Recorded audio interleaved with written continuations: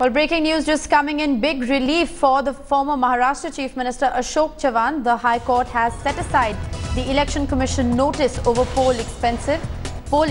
Remember, the Election Commission had held Ashok Chavan guilty of fudging poll expenses, and the High Court has in fact set aside that particular plea.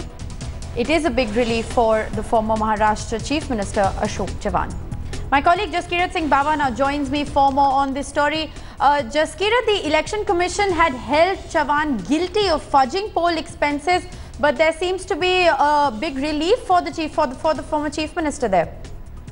The Delhi High Court has set aside a show-cause notice which Ashok Chavan had been fighting for quite some time. It had even reached the Supreme Court for that matter, but it went back to the High Court. But now it seems like a huge relief for him by the High Court setting it aside. However, it's more than likely that the complainant against him will now seek action against him from the Supreme Court. It is what we're learning right now. Preliminary thoughts are that the Supreme Court will be approached against this Delhi High Court order.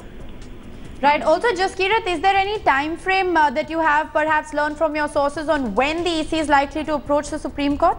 First of all, the order is yet to be uploaded in detail, so the exact nuances of the Delhi High Court order are not known. We believe that the legal team will first go through this order and find the loopholes and then form their opinion as to how they can go about approaching the Supreme Court for this relief and for initiating actions against Ashok Chavan.